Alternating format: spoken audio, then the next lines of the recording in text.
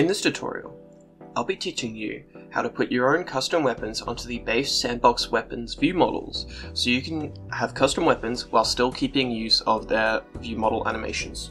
To start off with, I've set up two game objects. Both of them have skin modeled renderers on them. One of them has the view model of your choice. This contains the proper animations.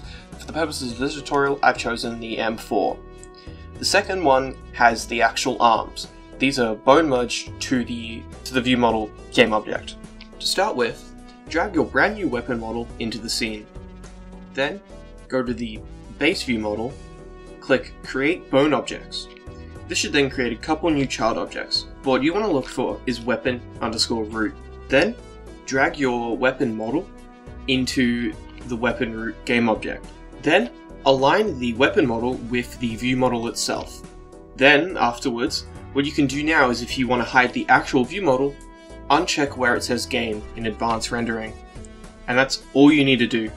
So that should be all the information you need to start making some more custom-ish weapons. If you have any more questions, feel free to leave a comment down below. Thanks.